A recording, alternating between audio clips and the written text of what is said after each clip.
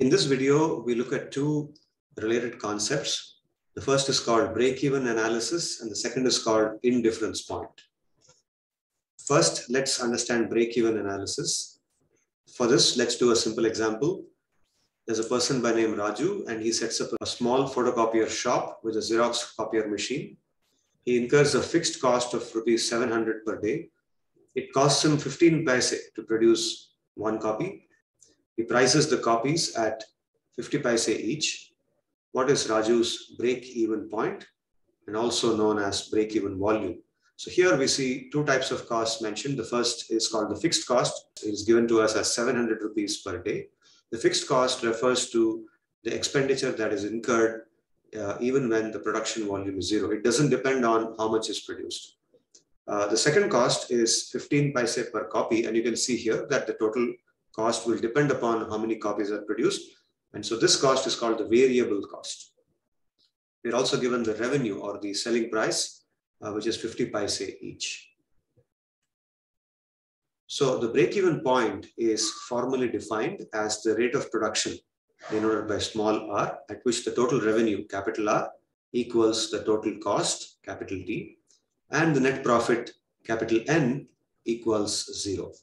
So this rate of production is known as the break-even point or the break-even volume.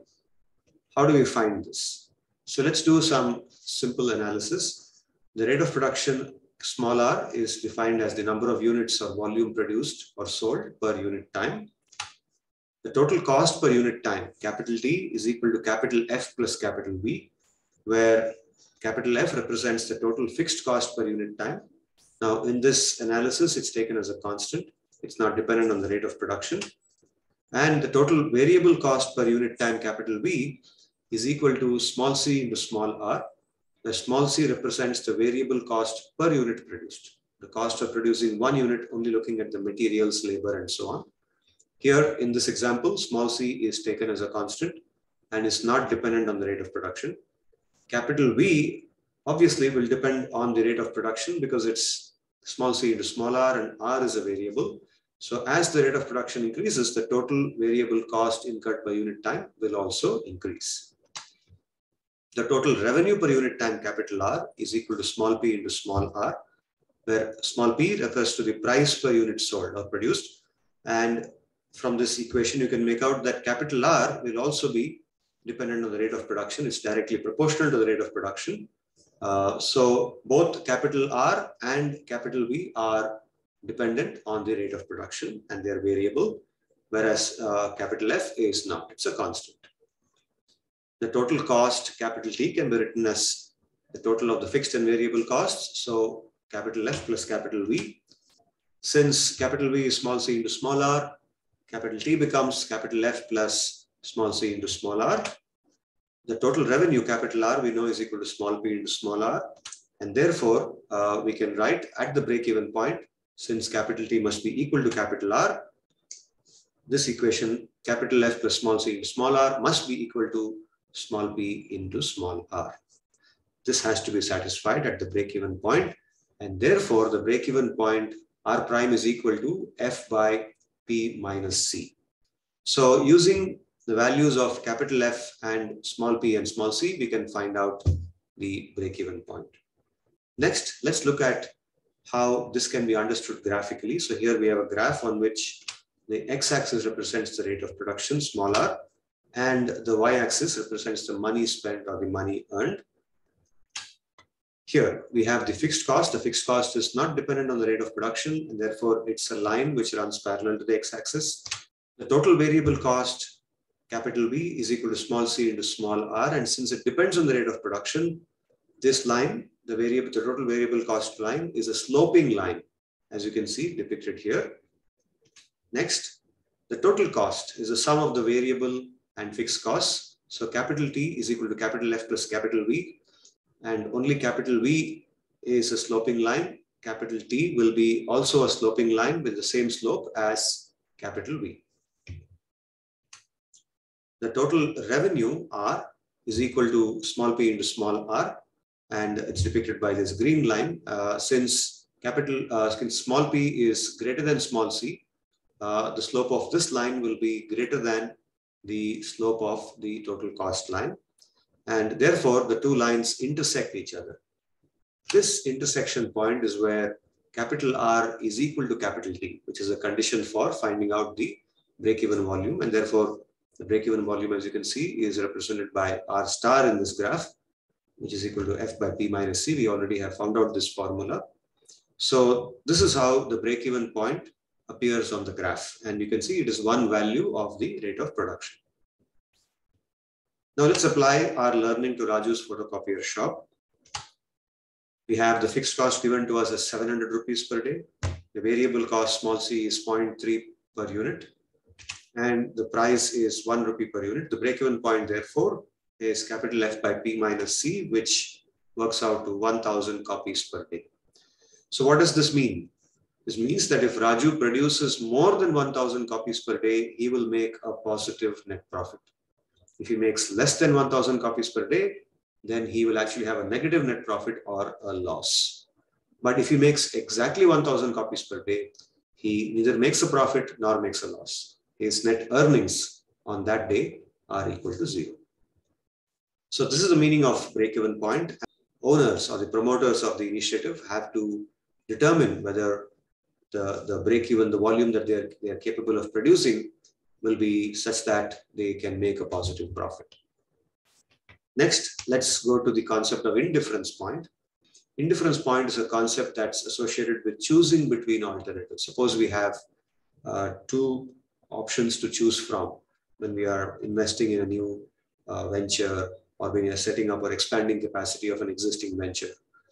Let's take an example again. Let's assume that our own friend Raju is now wanting to set up a juice shop. Okay, so he can go for two options to produce juice. One is the manual option, where he and his employees produce juice manually.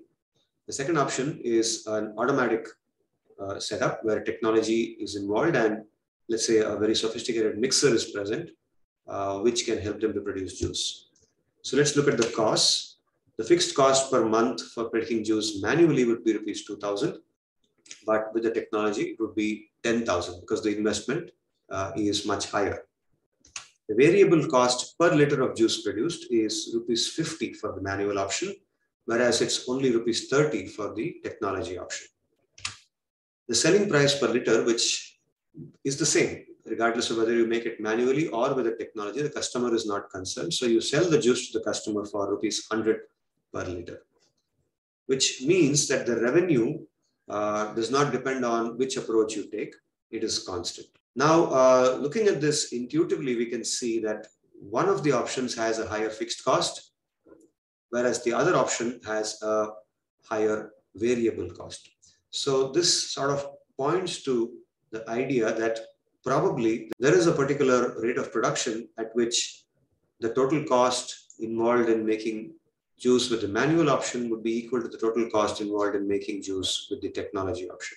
And on either side of this rate of production, one of the options would have a higher total cost than the other.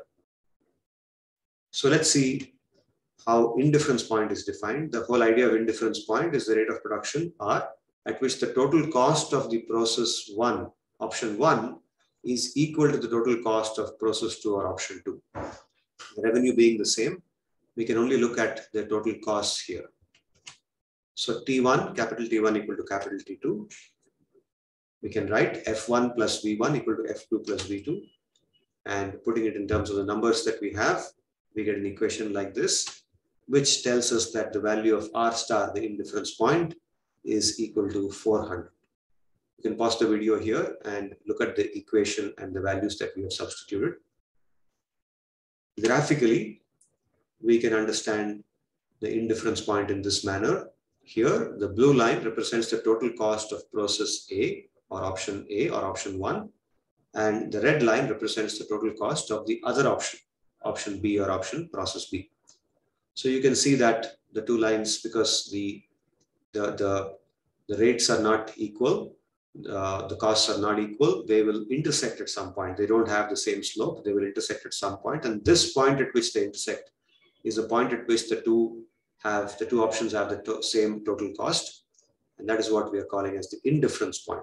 In this example, the indifference point came at 400.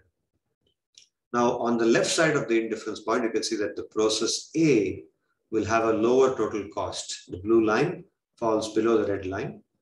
And on the right side of the indifference point, option B has a lower total cost than option A because it comes lower than the line here. And at the indifference point, the two total costs are equal. So what does it mean? It means that if your venture is going to have a lower volume of production than the indifference point, you would want to go with option A.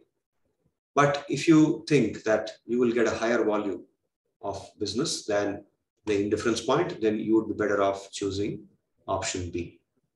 So this is how the indifference point is very useful to us in deciding between alternatives. Whatever I said just now has been summarized on this slide.